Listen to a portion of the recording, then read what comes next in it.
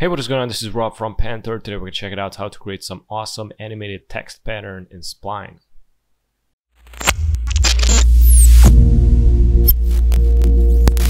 Right, first step, I'm going to delete the directional light and this rectangle. And I'm going to click on the text and I'm going to type in Spline. So far, this is how it looks. I'm going to click on convert a shape. I'm going to right click on group. I'm going to delete this bounding box. And I'm left with the letters. I'm gonna press Alt and rotate. Okay, I'm gonna select the letter S and I'm gonna increase the extrusion. Something like this. I'm gonna go with like 70. Select the 70, press Ctrl C, and I'm gonna select the letter P and the rest of the letters one by one and type in for each 70 for extrusion. Good.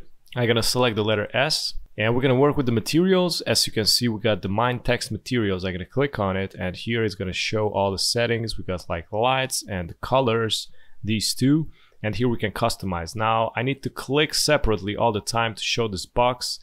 Instead, I'm gonna click on this. So now we got all the materials here. I'm gonna change the light from none to Lambert. Color is gonna be black. I'm gonna change the color to orange, something like, there you go.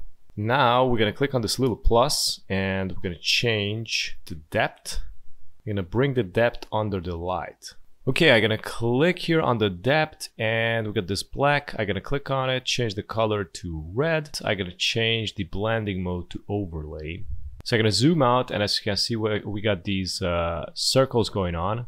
So I'm gonna bring this in. As you can see, if I bring it in, it's gonna show like more colors. I'm gonna adjust this also. You can change the color. Okay, I'm gonna change the color here actually to something else. So this is gonna be purple. I'm gonna change back to normal and I'm gonna go to the depth color. I'm gonna change the white to, what is that? Some yellow. I'm gonna click on the letter S again and add color, change it to Fresnel. I'm gonna click on the Fresnel and decrease the bias eventually. So for example, this is on 0 and I increase it a little. So now you can see the letter more in contrast. So we got all these elements going on that we created. I'm gonna click here on the materials on these 4 dots. And I'm gonna click on the little plus. And now we got the new material that we created. Now here on the material, you're gonna click on it and this way we can rename it.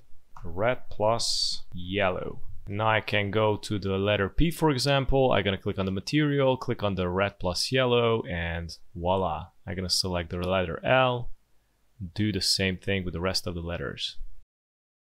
From here, I'm gonna select them all, right click, group selection. I'm gonna click here on the state plus, and I'm gonna click on this little circle and bring the spline text in. I'm gonna go and click on the events.